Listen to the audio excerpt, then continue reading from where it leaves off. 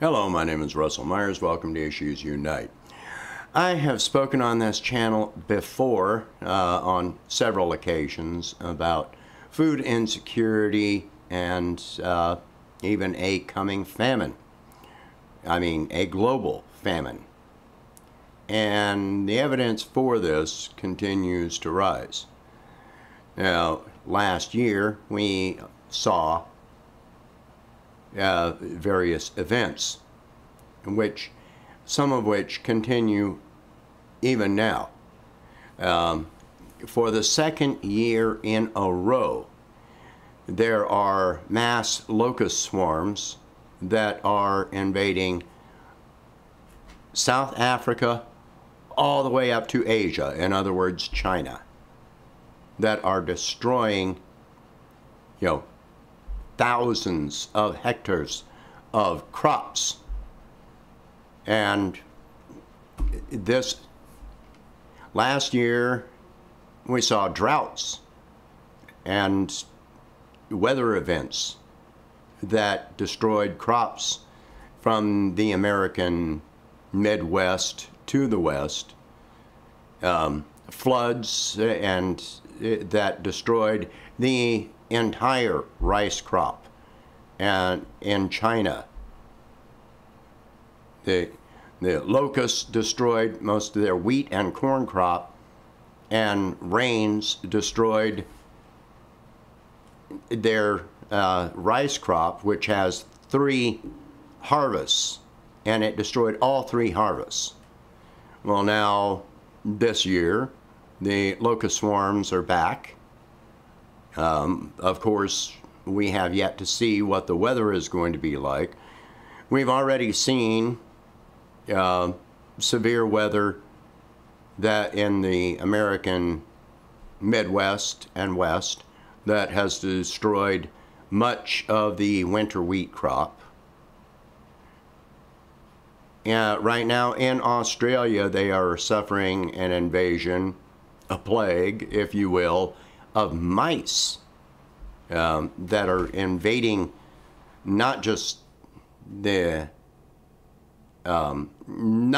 crops, but it's destroying entire crops. They're also invading the cities. There was one grocery store that noted that they have caught 600 mice in a single night. So now we've got one more thing going on. In the American West, from Louisiana up to Wyoming and all the way to the West Coast, what is being termed a mega-drought. Now, this has been going on for years. If you look at water levels for major reservoirs, they are very consistently down to critical degrees. This doesn't just affect only the crops. It also affects water supplies as well. I used to live in New Mexico, where every year we were considered in a drought, and this has effects such as higher water bills. They do limit the water bills to a point, but if you go beyond a certain point, then you pay a fine. And sometimes you can't help that. If you suffer something like a water pipe leak, which happened to me, I had a water pipe break from freezing while I was at work on a 12-hour shift, and I didn't know about it until I got home and could shut off the water. But by then, it had spewed hundreds of gallons of water. It wasn't like I had a swimming pool I was filling up, but yeah, I got hit with a really high water bill. So, and if you don't pay that water bill, then your water gets shut off. Now, I'm a nurse, and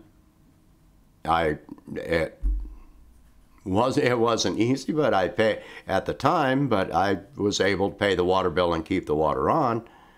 But imagine being on a lower income scale and being hit with such a thing.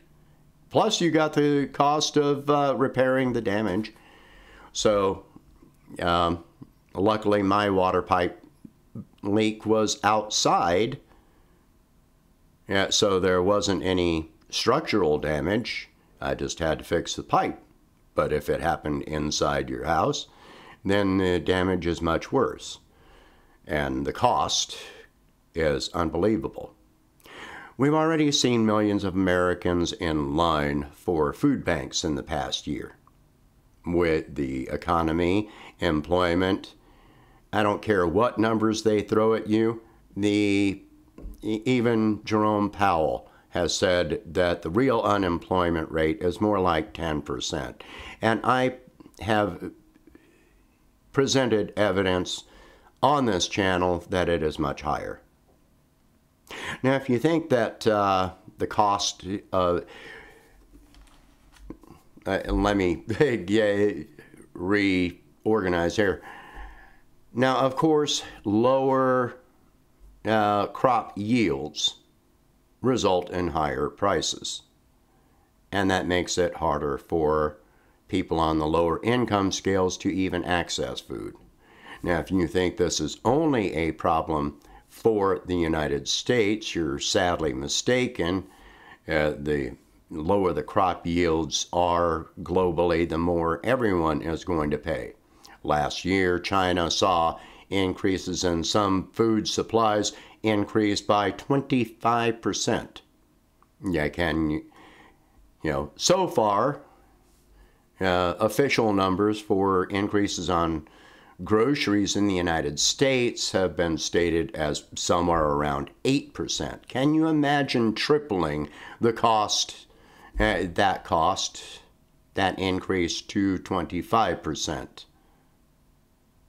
If your grocery bill went up by a full 25%.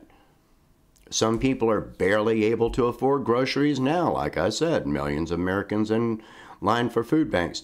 But it becomes even worse when you look at other countries that are, lower income countries, have higher unemployment, and even what food is going to be available to them is a considerable humanitarian crisis, and the UN agrees. And they are predicting mass food shortages globally this year to crisis levels. So all of this comes down to we are going to see increases in food prices. We are going to see less on the shelves. Some people are going to be hoarding again, and I can't really blame them if they can afford that.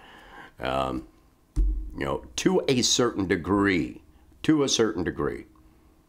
I've got my own stores of some dry goods that, I stored up last year before all of this began, and I advised other people to do the same thing.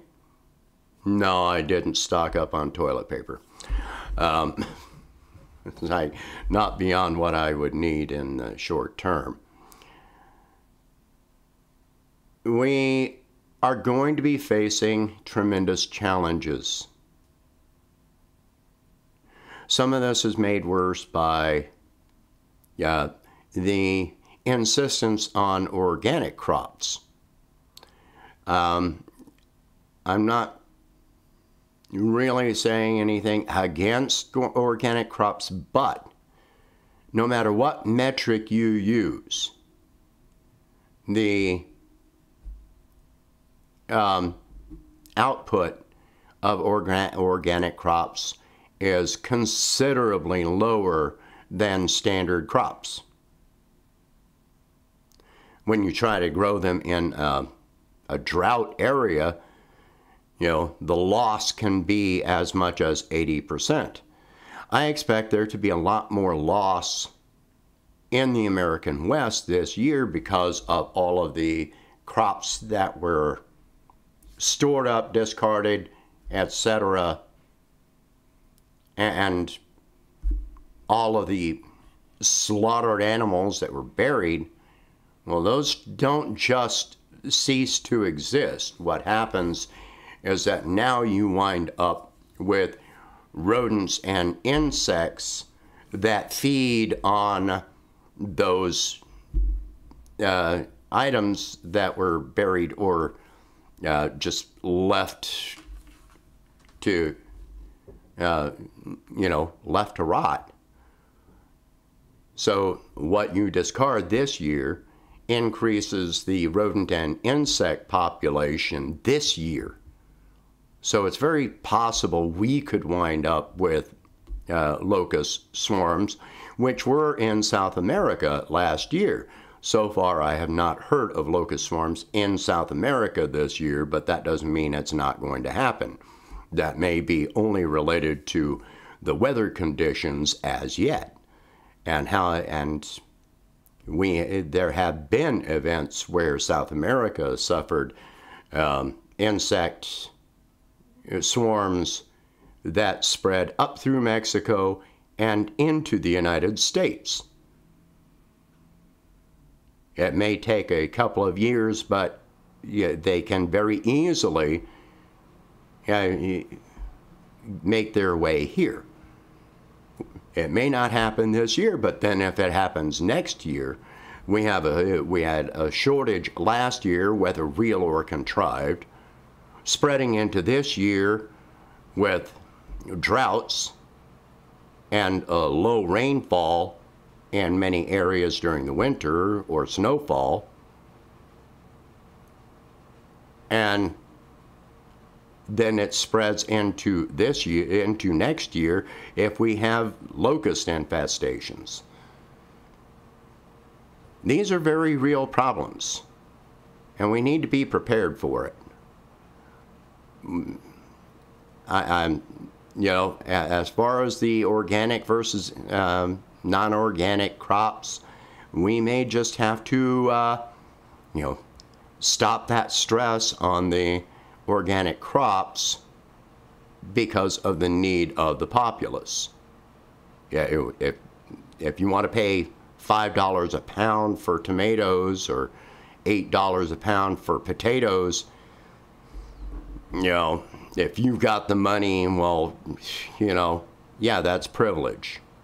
But what about the family that's living on minimum wage? When people get desperate enough, this is going to cause major problems, and we need to recognize that before it happens. China last year started storing up additional emergency food stores. The government was storing up, and they're still continuing that. They place the security of their country over the cost of doing this, as compared to the United States, where we have a strategic oil reserve, but we don't have a strategic food reserve. China has a strategic food reserve. So this is something that we've got to pay attention to right now, be aware of it, and I don't know what else to say. It's something that I just want people to be aware of. Please share this video, talk about these subjects. If you can, please donate $1 a month to help expand the channel. I'll catch you in the next one.